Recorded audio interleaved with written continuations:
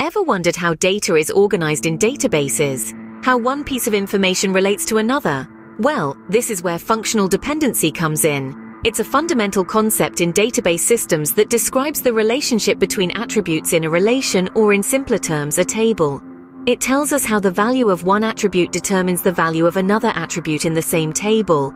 We denote this as x, y, where x and y are sets of attributes. So, if you know the value of x, you can determine the value of y. X is called the determinant, the independent attribute set. Y, on the other hand, is the dependent attribute set. Its values are determined by the determinant. So, to put it simply, functional dependency is all about how one attribute, or a set of attributes, can uniquely determine another attribute. Let's dive into an example to understand functional dependency a little better. Imagine we have a database table, or relation, called employee. This table has three attributes: employee ID, employee name, and department. Now, in this employee relation, we say that employee ID determines employee name. This is denoted as employee ID. Employee name. But what does that mean exactly? Well, it means that if you know an employee's ID, you can uniquely determine that employee's name. In other words, no two employees can have the same ID but different names. If they have the same ID, they must have the same name. This is our functional dependency.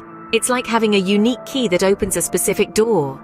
Once you have the key, or in our case the employee ID, you know exactly which door it opens, or again in our case, which employee name it corresponds to.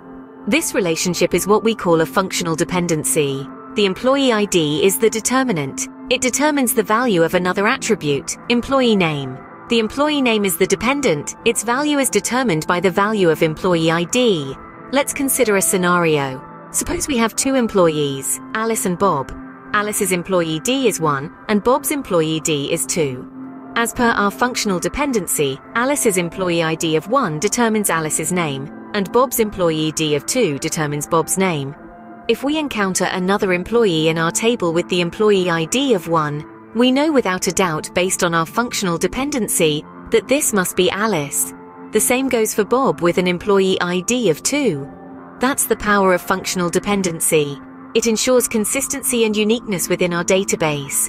It helps us maintain the integrity of our data by preventing potential mix-ups and confusions. It's like a rule that our data must follow, and it's extremely useful in the world of databases. So in our employee relation, knowing an employee ID gives us the specific employee's name. That in essence is functional dependency. Now, functional dependency isn't just a simple one-to-one concept, it can also be transitive. This statement brings us to the heart of our discussion today. Transitivity in functional dependency. Transitivity is a property of functional dependency that allows an attribute to determine another attribute, not directly, but through an intermediate attribute. This might sound a bit complex, but let's break it down with an example. Imagine we have a table of employees, where each employee has a unique identifier, a department they work in, and each department is associated with a specific location. In this scenario, we have two functional dependencies. The employee ID determines the department, and the department determines the location. Now here's where transitivity comes into play.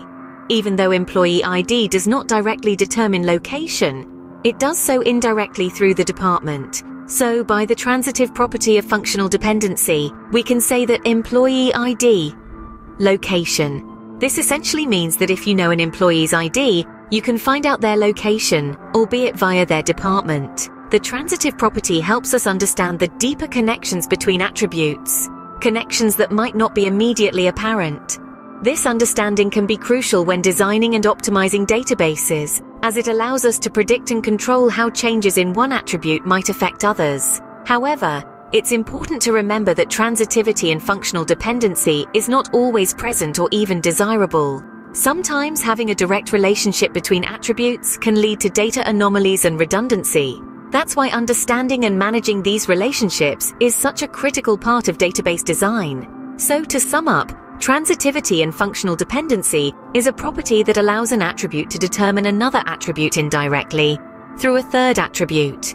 This concept can be incredibly useful in understanding and managing complex relationships within databases.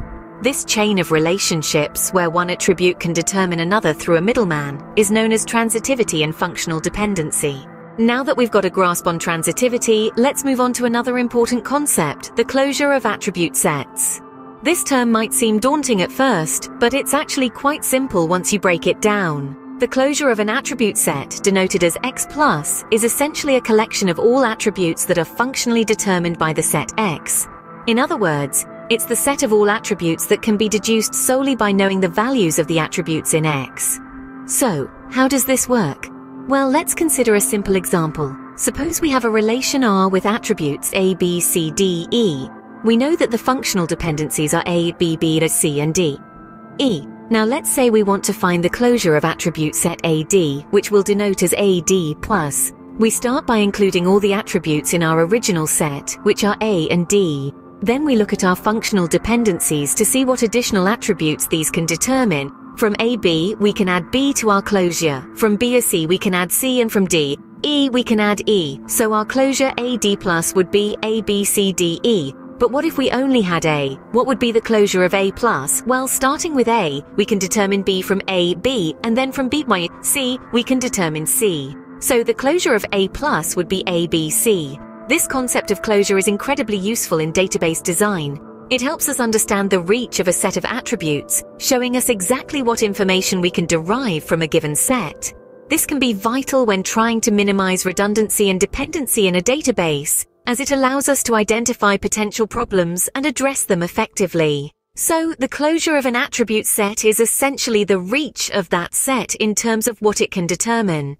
So the next time you're looking at a database, remember to consider the closure of attribute sets. It's a nifty tool that can help ensure your database is as efficient and well-structured as possible. So we've covered the basics of functional dependency, but how does it fit into the bigger picture of database design? Functional dependency is like the secret sauce in a well-structured database. It's an element that, when correctly applied, can add consistency and reliability to the data stored. But how exactly? Well, let's dive right in.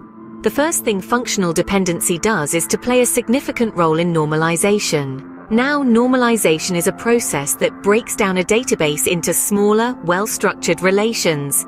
This is done to avoid data redundancy and maintain data integrity. By understanding functional dependencies, we can accurately identify the attributes that should belong together in a relation and those that should be separated. Let's take an example. Imagine a database that stores information about authors and their books. If we keep all this data in one table, we might find ourselves repeating the author's details for every book they've written. Not very efficient, right? This is where functional dependencies come in handy. We can use them to break down the data into two tables, one for authors and one for books. The author's details become the determinant in the authors table, and the book details are the dependent in the books table. And voila, we've just minimized redundancy. Functional dependencies also help maintain data integrity. They ensure that the data in a database remains accurate and consistent, thereby avoiding anomalies. For instance, if we update the author's name in the authors table, we don't have to worry about updating it in multiple places in the books table. This is because the author's name is functionally dependent on the author's ID, which remains consistent. So you see, understanding functional dependencies is not just about theory, it's about practical application. It's about designing databases that are efficient and reliable. It's about ensuring data integrity and minimizing redundancy. It's about creating systems that meet our data needs while avoiding errors. With a solid understanding of functional dependencies, we can design efficient, reliable database systems that meet our data needs while minimizing errors and redundancies. So, we've unwrapped the concept of functional dependency today. A fundamental concept in database systems, it describes how the value of one attribute or a set of attributes determines the value of another attribute within the same relation. Remember the notation X, Y. X is our determinant or independent attribute set, while Y is our dependent attribute set. We've also explored the concept of transitivity in functional dependency, a principle that allows us to infer an indirect relationship between attributes. Don't forget the closure of attribute sets, denoted by X+, representing all attributes that are functionally determined by X. And of course, we've seen how functional dependency plays a key role in database design through the process of normalization. It aids us in identifying and eliminating data anomalies, ensuring data integrity within the database. And that's a wrap on functional dependency, a key concept that helps us understand how data is organized and related in databases.